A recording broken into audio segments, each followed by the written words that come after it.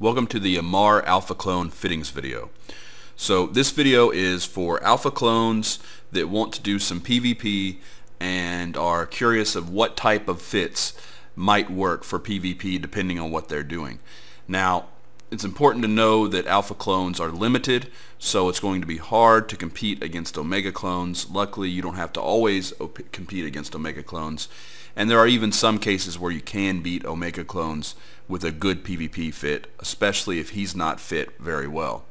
So before we get started, I'm using a max skilled Amarr Alpha Clone character here in Eve Fitting Tool. Now, Eve Fitting Tool hasn't been updated in a long time, so I recommend that you put these fits in Python. That's the Python Fitting Assistant or something like that. It's updated more often and probably a better thing for Alpha Clones and new Eve players to learn on. I've just learned on EFT, so I stick with it for now, although I will be switching to Python soon. The main reason I use it is because I know how to create characters very easily that can plug into here based on what I see in the patch notes for what the characters will be able to do. So this is an Amarr Alpha Clone. The download link for this will be in the article. The link to the article is in the description. If you want to go download this character and play with it in EFT, then it's right there. You can go get it. I'm not sure if that translates to Python. I don't know. But these are all PvP fittings, and they'll all be in the article with the fittings and everything else too. So I recommend you go check that out. We're going to get started with frigates, and we're going to work our way through the frigates and up to cruisers. Now, because Amarr uses lasers, there's almost always some kind of cap problem, capacitor problem. Capacitor is a real problem on all races. Really, it's something that you have to manage, and if your guns are using a lot of capacitor, which lasers do, then you have to be extra careful about your capacitor. So that's going to be a theme throughout all these fits, is that capacitor is a little bit of an issue, especially if you're running any kind of armor repair. And since you are Amarr, you're going to be running armor repair most of the time. Your skills for armor are going to be better than your skills for shield. Therefore, it's better to go with armor if you're an Amarr Alpha Clone. Now, if you are a Mimitar or a Caldari Alpha Clone, then shields start to look better. So I've got all my AARs, ancillary armor repairs, overloaded. You overload them all the time, even if you just need one rep. Overload it, because when you're overloading, you get a 15% bonus to duration, the time, but also a 10% bonus to the amount. So that's the important one right there, is that you get a 10% bonus to the amount. And since you can overload it for so long, pretty much forever, because it's not going to last 12 minutes, you'll have to reload it. It only lasts about a minute. What that means is that you might as well get that extra 10% on every single rep. It makes no sense not to, unless you're like at a safe spot and you're just repping up after a fight or something like that. Then maybe not, because it's not pressing and you're not having to get every ounce of efficiency out of it. So what you're going to notice here is that my capacitor is not stable. 48 seconds. This is a Tormentor scram kite. Now let me explain to you what a scram kite is before we go any further. In EVE Online, there are multiple types of combat ships. There are brawlers. A brawler just gets up in your face and starts going at it. It's infighting, for martial artists. But gets real close and fights up close, orbits tight, stays really close to you, tries to do as much damage from a close range as possible. That's a brawler. Brawlers are typically tanky, and they're typically high DPS, high damage output. A kiter, in the traditional sense, is a long kite, someone who stays out beyond web range, beyond the overheated web range of 13K, and typically out around 15 to 20 kilometers from your ship, orbiting at 15 to 20, sometimes using a keep at, or sometimes running in a straight line depending on the tactic, but staying more than 13K from the target and applying DPS from that range. A scram kite is kind of an in-between between the brawler and the kite. A scram kite goes in at less than 10K, less than 9K usually, which is the typical scram range for a Tech 2 Warp Scrambler. Less than 9K, but usually more than 4 or 5K. So there's that sweet spot of roughly 5 to 8 kilometers, and usually more like 5 to 7 kilometers, where the scram kites live. And the reason for this is because most brawlers, and let me see if I can bring one up for you. Like here's a brawling Tormentor we're about to look at in a second. You can see his range is limited. So his optimal range, 3K, plus his fall off, 1.2K, is 4.2. Now, in EVE Online, optimal plus fall off is 50% of the damage. So right now you can see my turret DPS is 101, almost 102, we'll say 102. At 4.2K, my theoretical, what I should be doing is going to be 50% of that number. So I'll be doing 51 DPS at 4.2K, whereas at 3K or below 3K, so long as I'm tracking well, at below 3 kilometers, I'm going to be doing the full 100 DPS. So you can see how important just 1.2 kilometers of distance is to the amount of damage this ship can do to another ship. So in a fight with this ship versus this ship is going to win, right? Because he's faster, more speed, better agility, right? Faster, more agility, and since he can control the range of the fight, this ship is going to be able to stay out at about 5, 6, 7 kilometers, apply full damage from his guns because he's got beam lasers instead of pulses, which means that out here at this range, he's going to be doing his full turret DPS and full drone DPS. So he'll be doing 156 DPS, whereas this guy's only going to be doing about, I don't know, 70, 80 DPS, right? Maybe less than that, maybe even like 50, 60 DPS, right? From about 6 to 7 kilometers. So that's how a scram kite works, which is why I'm not so worried about the capacitor on this ship, because the majority of the fight, you're not going to have to be running that. You're not going to have to run it non-stop. You're just going to pulse it, turn it on for a cycle or two, and then turn it off. At which point you go back to cap stable and you're able to regen a little bit. Another important note is that when you are in a PvP fight, especially in frigates, you want to overload from the beginning. Now, if you're curious about overloading and want to learn more about that, I made a video a while back. It's one of my most popular videos called Overloading Guide or EVE Online Overloading Guide, something like that. You can search my websites for it. I might even put a link here for it. But it talks to you about the theory of overloading and why it's so important to overload from the beginning of a fight instead of waiting until the end when you've already lost to start overloading. Do it from the beginning. Get that 179 DPS. You've got a minute 41 at worst with max skills, and that I believe is with Thermodynamics 3. Yeah, Thermodynamics 3 is the max you can train on an Alpha Clone. So that's pretty good. That's more. Most frigate fights last less than a minute. Okay, so that means that you should be doing this the entire time. This setup right here is very, very good, I think. I think it's really nice. You've got a fleeting web here, and the reason for that is because it's a little bit better than the X5. It costs more. This thing says it costs, well, I don't think that's accurate. Maybe that's accurate. I thought that they were closer to $1 million-isk. But either way, this one's better than the X5. You've got an afterburner. This is the best named afterburner, so it's going to give you the most speed, but before you get to either a faction. You're an Alpha Clone, so you don't want faction. You can't fit Tech 2, so this is the best you're going to do. The Feint Scram is pretty good. It's the best named. And then for our rigs, we got Collision. That's more DPS, more damage per shot. The reason I did that is to conserve cap. Typically, you would go with the burst if cap wasn't an issue, because more shots means more rolls of the dice in the tracking equation, where you have a set amount of odds of hitting the target. You know, maybe it's 9 times out of 10, 8 times out of 10 that you're going to hit the target. And it makes sense if you have the option of either doing more damage for every time you hit versus having more chances at hitting. It's better to have more chances at a hit than it is to have more damage. That's all the math in the deal, but you don't really have to understand that. Just go with the collision. The polycarbon is to give you a little bit more speed so you can better dictate range by controlling range. This whole ship's setup, the whole idea behind this ship is controlling range. That's the most important thing. control range and be able to do DPS out at a range where your opponent can't. So to end this ship, the last thing to talk about here is when you're thinking about this ship, kind of think of the schoolyard bully with his hand on the head of the kid and the little kid throwing punches, but none of the punches are actually hitting the bully.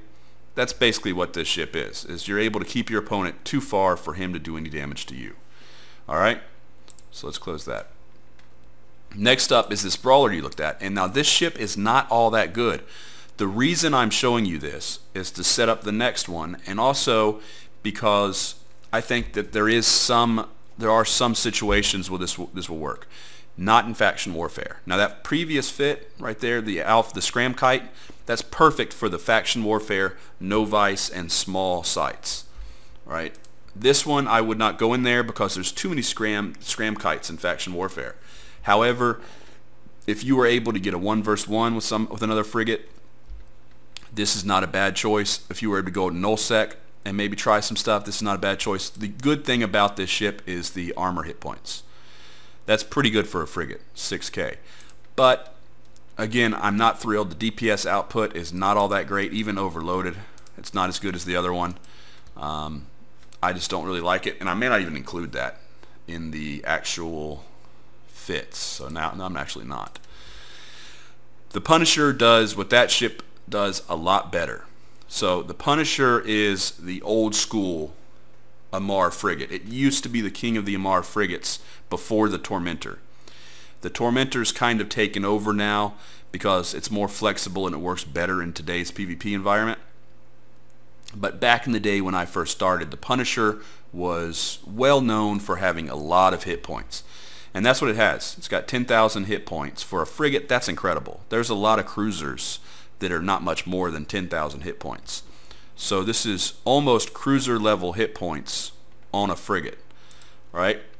So the reason it has those hit points are because of, first, the bonuses. It gets a 4% per level to armor resist. You're level 4 at max skills, level 4 Amarr frigate. So you've got that nice 16% bonus to your armor resist. Then we throw in a 400 millimeter plate, which is a big plate for a frigate to fit. It's more commonly seen on destroyers, the 400 millimeter, but it does go on some frigates. You've got 2 of these adaptive nanoplates. The reason I use those, they're Tech 2, which is nice, and because of your CPU. CPU is very limited on this ship. Otherwise, I could maybe go with a energized prototype. Prototype energized right there. I mean, if we look at the differences between the two, you can see, wow, okay, that's something I didn't even know. I just learned. The Tech 2 adaptive nano is better than the Tech 1 named. That is surprising. And it takes no CPU, so I might have to change a few of these fits further down the line. So we've got Trimark pumps for the rigs. Those increase your overall armor hit points. And then you've got beam lasers here, and I'm not so sure about whether or not beam lasers are the right choice, and I think we're going to go ahead and change that. What I was thinking when I put those on is I was thinking that if you were in faction warfare with this, it's got such a great tank that it could work as a bait ship. So if you've got some friends that you're flying with, you put this in a site and you let them come to you, and you could actually then, if you're going to be in the site, get rid of the heat sink and put another armor mod on there so that you have even more hit points. Let them come in, get the scram on them, and hold them down for the rest of your friends to come blob. I mean, that's the way EVE works. You hear a lot of people, myself included, who hate blobbers, but it's the way EVE works, and I'd be doing you wrong if I didn't tell you that that's just a way to get kills. So you bait with something, you get the tackle, then you bring in your little gang of ships and you kill the target. So there's not much more here. I want to change out these guns because I don't like them. Hold on. Okay, these are pulse. It confused me that it said beam. Alright, good. I thought I had made a mistake and fit beam lasers, which would have been a mistake. 124 DPS, no drones. That's why its DPS isn't all that good. It's got 4 guns, so it doesn't overload as well as a ship with 3 guns or 2 guns. The more modules you have overloading, the lower the overload time. So a minute and a half of overload, 143 DPS. Your DPS or your speed are not going to be really the cool parts about this ship. The cool part about this ship is the number of hit points. That's all. Is it effective as a solo ship? It depends on the situation. Overall, would I want to fly this as my primary solo ship? No. So I would really relegate it more to a bait ship. Alright, so the Executioner. The Executioner is the small fast frigate for Amarr. And something I've been noticing more and more lately in EVE is because there's so many scram kites, there's a lot of situations where you're better off being small and fast than you are being very tanky or very high DPS output. So this ship is a nice brawler. I think you could use it in faction warfare, or you could use it in nullsec. I made a variation of it that's just pure speed, same fit except no armor repair, and it goes with more speed and more DPS output. I'm not really sure if it's viable, but it looks kind of cool to me. Like if you can take on a target with this ship here, this one, then you can probably, you know, as long as the target doesn't have drones, you have a good chance at winning. So that's kind of interesting. Let's minimize that. This one is more of your traditional type small brawler, and the little bit of tank you have is relatively cap stable here, 2 minutes, because you've got this Nosferatu suck energy from your opponent, which potentially could lower his capacitor and make it harder for him to operate his ship. So by having that, you're able to brawl and have some fun with them. This is my favorite brawler, I think, for the Amarr frigates. Now for the Amarr destroyer, the Dragoon. I did not do the Coercer. Coercer's got some potential. The thing I don't like about the Coercer, it's only got 2 mid slots when I think it really should have 3. Let me open that up. Not that.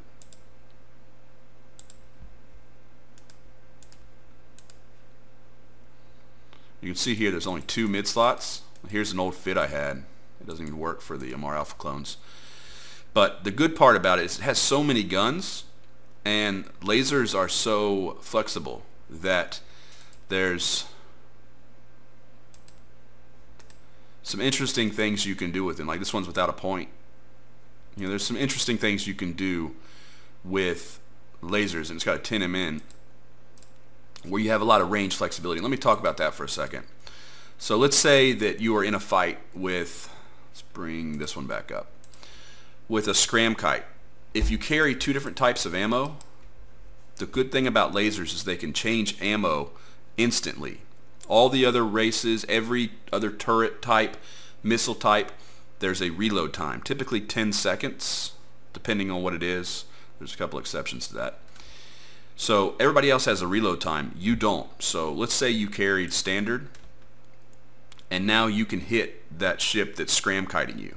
And this ship, it's very unlikely anyone to be able to scram kite you because you're faster. I'm going to make a little change here, actually. If it's as cheap as this thing says, then you might as well go with the fleeting for this to make sure that you're faster. Alright, so the Dragoon is an interesting destroyer. It seems kind of confused to me, like there's no set way that it wants to fight. It's not like the Algos where it's just a really great drone fighter. It's a mixture of a cap warfare ship and a drone ship, and so it was hard for me to find a good fitting for this, and I still don't know that I really did find a good fitting for it. It's a fitting that works. You've got drones. You can do 5 at any time. I chose Hobgoblins, Hornets, and Warriors. Because of the speed bonus you get on this ship, you probably don't need the Warriors, because the Warriors are going to go so fast with that speed bonus. You can see almost 7,000, and that's really a little bit, that's a lot faster than you'll ever need them to go. So I think you'd be better off with Acolytes. And then the Acolytes go 6,003. That's more than enough. There's very few ships in this game you'll see go faster than 4,000, maybe 5,000 for some interceptors, but it's rare. to see something go above 5,000 meters a second. So what I did here is I focused on maximizing your ability to newt. I really wish there was another medium slot here so I could get some help with capacitor. You know, small cap booster would do wonders.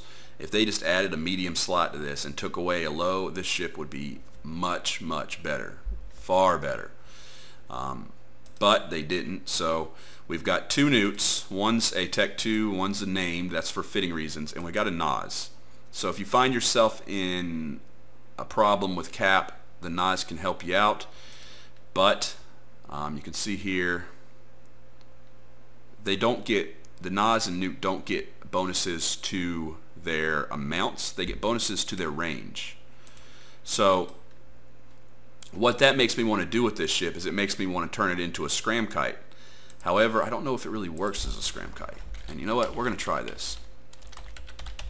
So live fitting example. I'm going to turn this into a scram kite.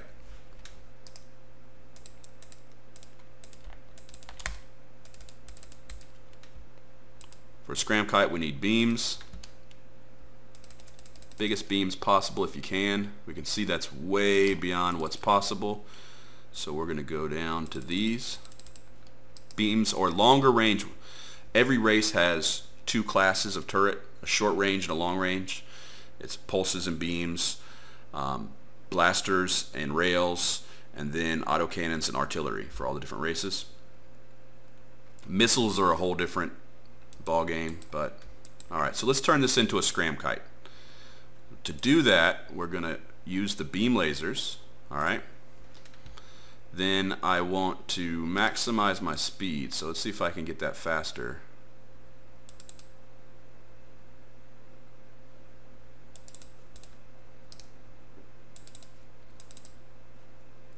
Is that faster 570? No, it's not. It's better on capacitor. Alright, so we've got that. We want to try to sit around 7K. So let's see what else we can do here. We can newt at that range very easily. We've got the drone damage amplifier. What I think I'm going to do is I'm going to try to increase the amount of speed. And the reason that this can still work as a scram kite is because if you've got your opponent cap dead, then there's really there's no way he can even try to maintain range with you. He's going to struggle to keep you webbed. He's going to struggle to keep his afterburner on. So if he's cap dead, he really can't even try. So even this relatively slow speed here is going to be enough. Alright, so we've got that. What else can we do? How about some more? We can go with more speed, or we can go with more capacitor, or we could go with more, I think more speed is the way to go. So let's do that. Especially now that I got rid of the armor. Oh, we could also go with a hull tank. That's a good idea. Alright, so let's do that. How about, let's see what this does. That's not enough to really be interesting. Although, maybe we'll just do one. Come over here and let's get a bulkhead. You can see what that does to our effective hit points. It's nice. Alright, and then up here we've got to find things for this. I think, let's just do it this way. Alright, that takes us up to 7,000. I don't have enough CPU to fit another drone damage amplifier, which would be nice to boost that drone damage. And I don't see any way, realistically, I could drop. Well, let's give it a shot. Let's see if we can get another one of those in there. So I'm going down to easier to fit modules. Alright, so now we've got 20. We need 30. Anything else we can do? We could drop these to named, but you can see that for the newt it doesn't change the CPU. For the NOS, we could go down and save 3, but that's not going to do it for us. We could change the damage control, and that would do it. So let's do that. But then that's going to hurt our structure tank. So we're 7,000 now. We're giving up. So I don't think that's worth it. And it doesn't even solve our problem. Yeah, it does. Okay. Alright. Okay, so we're not even going to worry about that then. Let's go undo these changes I made. I think the Tech 2 here is better because you get a little bit more range, more flexibility, you're less likely to lose point. And with this, you want your capacitor to be as good as it possibly can be in this ship. You don't have to run all these nozzles and newts the entire time. Then finally, I think we need to do 1 overdrive and 1 nano. Well, I can't do a nano, so let's do 2 overdrives. The reason I can't do a nano here is because I'm doing some structure tanking, and that the nanos reduce your structure hit points. So I think that would be the scram kite for the Dragoon. You're up to 700, which is still terrible. 7, which is still terrible for, you know, as far as when you're fighting against frigates. But with all 3 of these running, you're going to cap dead a frigate really fast. And let me give you an example of that. So that's not the best one because he has a NOS, so it's not going to be an accurate example. So with this, you can see his capacitor is going to last 11 or 24 seconds. Now that's assuming that he starts with a full capacitor. Almost no fight in EVE Online starts with a full capacitor. So roughly this guy is going to have 20 seconds, and then all of a sudden he's going to be sitting there with those stats. No damage output, only moving at 384, which compared to this is no problem for this guy to maintain range. Use a keypad. He's going to use a keypad of about 6K, maybe 6.5K. I'd say 6.5. So 6,500 meters keypad for this ship. And against this ship, you win. Let's bring up that Tormentor. Against this ship, you win also, because what it would do is it would leave this ship like this. So it's the same thing. I'm sorry this video is going on a little bit long, but I think it's worth it just to get all this information out there. So his firepower is only his drones now, 29 DPS, which is nothing. And then his guns are turned off. He has no way of regenerating cap. He has no NOS. He has no cap booster. So he has no way to apply good damage to you. He has no way to tank you anymore. And he has no way to control range because now you're faster than him. Alright, so this is a viable fit we just made. It's probably better than the fit that I started with. Which is why it's good to spend some time in EFT or PIFA and just play with these things. Just try to learn from doing these little matchups in your head. And if you have a fight where you lose a fight, then go to a place like ZKillboard, pull up that pilot's losses, get their fit, put it into PIFA or EFT, and then have little imaginary fights with it where you take and you say, well, how could I beat him? What could I do to my ship, or what ship could I fly that would counter that? And whether or not you ever get the chance at that rematch or not, just figuring out those problems and working through them, you're going to be able to learn more about the game and understand more about the way the game works. So let me turn this stuff back on. Did I remove the... Yeah. Just doing this because I had to take pictures of all this stuff for the article. So I need it all to look correct. Alright, so that's a good fit there. I like that. This one I don't like anymore. It's not as good as the other one. So I'm going to get rid of it. Finally, we have 2 fits that I don't think you'll be using as often. The reason for that is because of cost. So the Mauler is an Amarr Tech 1 cruiser, and the Mauler is good because it's really, really tanky. So it's got a 4%, just like the Punisher. This is kind of a trait that goes through all of Amarr ships.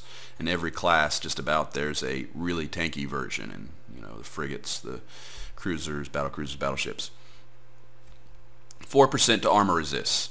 So what I did is I basically just gave it a lot of hit points, 35,000, which is high for a cruiser. It's a little bit low for a battle cruiser. So as far as hit points go, you're very baity. You can sit there and you can tackle things and hold things down while the fleet comes. You can see I have this module here that we were talking about at the beginning of the video. We're going to go ahead and get rid of that and see what it does. 35,200, and that's going to change to 35,300. Very marginal change, but it's worth it because now we have more CPU to play with, and there's a lot of other things we might be able to do with this. So try marks again for armor hit points. 1600 millimeter plate, give you lots of hit points. 35,000. 35,000 means that you're going to be able to stay on in the fight for quite a while, giving you plenty of time to maybe kill frigates. One piece of advice I would give you is if you're using this ship as an anti-frigate ship, go to your guns and switch out to smalls and use small guns on the ship despite the bonus. Because if you use smalls and a scram and a web on this ship, you're going to be able to really kill frigates really easily. So I think that's an interesting ship. It's very baity. It's a good bait ship. It's maybe a good anti-frig ship if you fit small frigate-sized guns on it instead of cruiser size. And then the problem with that ship, we'll just bring it back up. My throat's getting really dry. That's why I'm coughing so much. The Mauler is good, except 52 million ISK. For most Alpha clones, that's going to be a little bit too much to PvP in. I understand that, but it's just something to consider. The Slicer is also expensive for an Alpha clone, and it's still an interesting ship. So it's harder to fly. This is a harder to fly ship than you're likely to see for most beginners. The reason for it is because it's a traditional kite, which means that it stays out at as far of a range as it really can, and which means roughly you would be orbiting, you'd set your orbit at about 17 kilometers is what I would set it at. You're pretty agile, you're pretty fast, 3,300, which means against all those ships we just saw, if you were in the sight before them in faction warfare, or if you encountered them in nullsec and could come in and spiral in on them, then you could basically stay far, far away from any damage they could do to you, and then just wear them down with your little 100 DPS. Now you only have 2 guns, so you would always split those with a slot in between to allow for better overloading. You can see that here. When they're together, it's 2 minutes 31. When they're apart, it's about, what, 2:45, 2:48. So what that does is it makes it so you can overload nonstop, basically. In most fights, you'll overload nonstop. 140 DPS. You can see I had to do a lot for capacitor here because as a beginning pilot, you don't have to be fighting with your capacitor as much. More experienced pilots can get away with less cap stability, but it's never fun to do in a really prolonged fight. So this is a ship that would work as a kiting frigate. If you want to try it, you go into the site, make sure you're in a small or a novice before anyone else gets there, and sit about 20K, I would say 15 to 20K off the beacon, and then as soon as they get in, start your orbit at about 17 kilometers and just orbit them and apply DPS. You've got a 19K optimal here, and you can apply pretty good DPS, which is certainly enough to break most frigates in about a minute, minute and a half. And I think it's an interesting fitting for Amarr Alpha clones that want to play at the higher end. If I was a solo Amarr Alpha clone, which I will be, probably not Amarr Alpha clone, I'll probably, when I do my Alpha clone PvP videos, I'm leaning towards either Mimitar or Galante. But this ship is kind of nice. What I would do, you know, compared to these, I would much rather solo in 2 of these, or maybe even 3, than 1 of these. And one last tip before I end this video is when you're flying these ships, always platinum insure your ships. Always use platinum insurance. Even if for this ship it's not going to be the best deal, you're not going to get back the full price. But for something like a Mauler or even one of the Tech 1 frigates, you're going to get back a large percentage of the price. And the way I tell people to PvP in EVE Online is whenever you buy a ship, plan that you're going to lose that ship. Because if you're doing it right, that ship will die. EVE Online's not a game of I'm going to buy this ship and it's going to last me the rest of my EVE career. It's a game of I'm going to buy this ship, and if I have a good night, I'm going to lose it tonight, but I'm going to kill a lot before I do. Right? So that's the way you got to think in your head. It's not so much about stay alive, stay alive, stay alive. You need to be in a place where you are okay with dying. That loss is not going to hurt you. It's not going to ruin your day. It's not going to ruin your week to where you have to go mine or mission or whatever. it means that you can get out there and not feel as much pain and get more experience quicker. And Platinum Insurance helps with that. It recoups even just a little bit of that cost. Even on frigates, it recoups like the cost of the hull, which is not much, but it's like 500,000, 300,000 ISK, something like that. But it still helps. So even when I'm flying Tech 1 frigates, I Platinum insure them for the extra 200,000 ISK, just to have good habits, right? Not that I actually need that ISK, but it's just a good habit to have. Every time you get a ship, Platinum insure it. Yes, there will be times when you forget about a ship and your insurance expires and you wasted that money, but that's going to be the exception. If you're doing it right, most ships will never expire before you lose them, unless you're talking like as an Omega clone, you've got a missioning ship that you'll probably never lose, or hopefully never lose, or something like that.